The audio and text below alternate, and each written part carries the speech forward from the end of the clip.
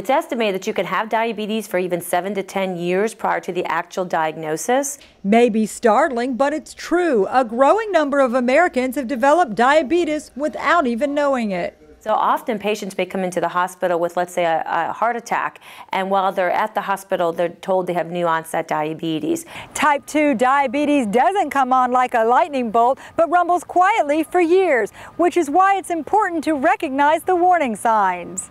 Attention getters are decreased energy, weight gain, increased appetite, and craving for carbohydrates. Those should be a signal to consult your doctor and ask for a screening. Most accurate way is just to do a simple fasting blood test where they take blood out of the vein. They can also take a finger stick so they can take some blood out of the finger. Not that invasive. It's not really a difficult test to do on anyone. An ideal fasting glucose level is less than 95. Numbers consistently over 100 may indicate prediabetes or diabetes. You should also track your cholesterol and triglyceride levels.